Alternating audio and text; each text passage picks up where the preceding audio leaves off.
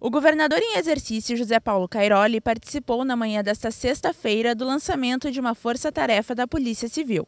O projeto visa o combate a crimes rurais, entre eles o abigeato, prática que consiste no furto de animais de propriedades agrícolas. O evento aconteceu em Rosário do Sul. Primeiro, nós estamos cumprindo a nossa missão, atendendo os anseios da sociedade. Isso é uma solicitação que vem vindo ao longo desse ano. E é um trabalho que tem sido feito, construído com a Secretaria de Segurança, com a Polícia Civil e com a Brigada. Temos certeza que nós vamos atender e o que a gente imagina é maior do que o que está acontecendo, é maior do que a gente imaginava. Na certeza que nós vamos dar a resposta que a sociedade espera.